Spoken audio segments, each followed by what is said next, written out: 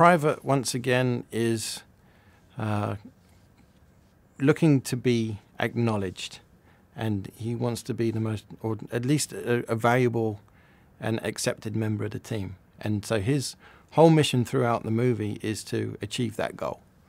And there comes a point in the film where he takes it upon himself to save everybody else. And so essentially he does get that recognition that he's always craved for from Skipper and Kowalski.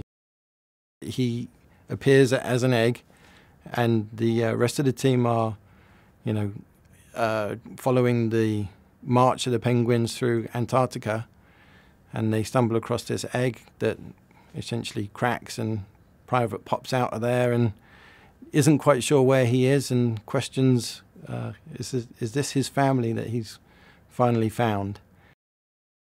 We're going back probably 13, 14 years to, you know, Mad 1, and just, you know, the very first recording session that I did for Private, where the director just said, you know, this is a cute and cuddly little penguin, and I was just doing scratch, so just temporary dialogue, so we had something to cut to, and my head just went to pitch up your voice a little bit higher, and try and make it cute, try and make it cuddly, and, you know, for all intents and purposes, it worked.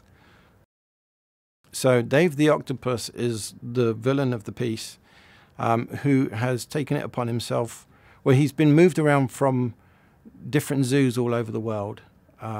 Ultimately, it appears at, because penguins have been brought into those zoos, Dave has had to move on, and he's decided to exact his revenge by removing all of the penguins from all of the previous zoos that he's been at. And so it's the penguins' mission to stop him from doing that. Private's along for the ride, as he always has been, without really understanding much of what's going on around him, but, you know, just, you know, fighting to get Skipper's attention at every possible opportunity. And, you know, Skipper and Kowalski are embedded in the spy-ness of it. Skipper's always in charge, letting everybody know. He's very clear and precise about what he thinks needs to be done. So he is the you know, the role model, the leader that everybody looks up to on the team. Kowalski is the right-hand man. He will help supply the answers to every goal. And Private is, you know, willing to do whatever he has to do to just be accepted and have everybody appreciate his contribution to the rest of the team. And then there's Rico, of course, who is on hand to vomit into the outer world anything you could possibly need to help you get out of any sticky situation.